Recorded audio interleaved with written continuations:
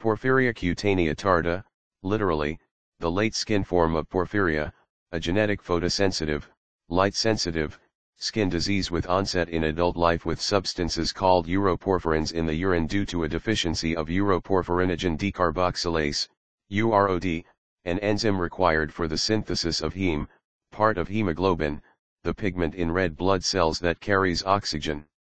The hallmarks of Porphyria cutanea tarda, %, are blisters which become ulcerated in areas of the skin exposed to sunlight, especially on the face, ears and dorsum, back, of the hands.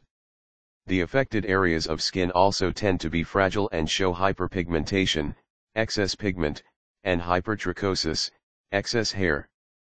Porphyria cutanea tarda, the most common form of porphyria, comes in two clinical familial and a sporadic form.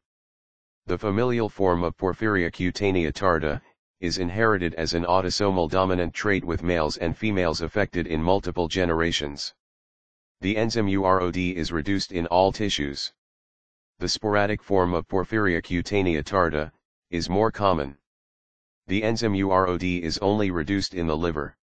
It appears sporadically in people with liver disease, as from alcoholism, and from exposure to agents such as estrogens. Iron overload is frequently present in Porphyria cutanea tarda and may be associated with varying degrees of damage of the liver. A severe form of Porphyria cutanea tarda, hepatoerythropoietic porphyria, HEP, has its onset in infancy with the accumulation of protoporphyrin in the red blood cells. The level of the enzyme UROD is very low in red cells. The UROD gene has been mapped to 1p34. Mutations have been identified in the UROD gene, including DNA-base substitutions and deletions.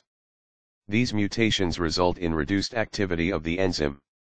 Some mutation result in Porphyria cutanea tarda and others in the recessively inherited HEP. HEP is the homozygous form of familial Porphyria cutanea tarda.